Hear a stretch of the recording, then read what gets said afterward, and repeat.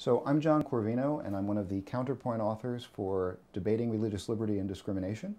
It's a book about some of the emerging conflicts around religious liberty, and particularly the ways in which religious liberty comes into tension with other values we have in society about inclusion, about making sure that we don't discriminate against people, making sure that vulnerable minorities in our society have access to the goods of our society.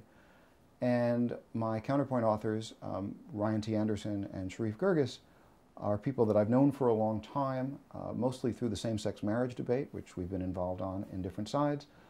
And through that debate, we came to respect each other as intelligent and thoughtful interlocutors. We disagree sharply, but we believe that these kinds of issues deserve a thoughtful and mutually respectful discussion, and that's what we tried to provide in the book. So this is a point-counterpoint book.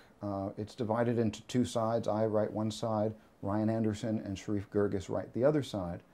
And we decided to do that format because we think it's a good way to push ideas to their limits, to really sort of get rigorously at the underlying differences, to force each other to articulate our best case, to uncover some of the potential problems with that case, to try to make the case better, to try to understand where each side is coming from.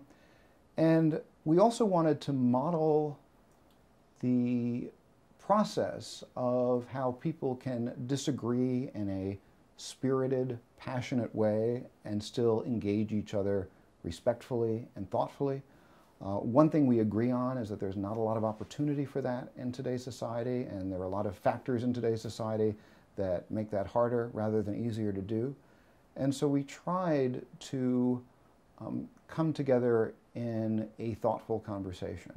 And our hope is to contribute to a larger ongoing conversation. I mean, that this book will be sort of a piece of a larger process of people trying to come together and work through some of these difficult issues.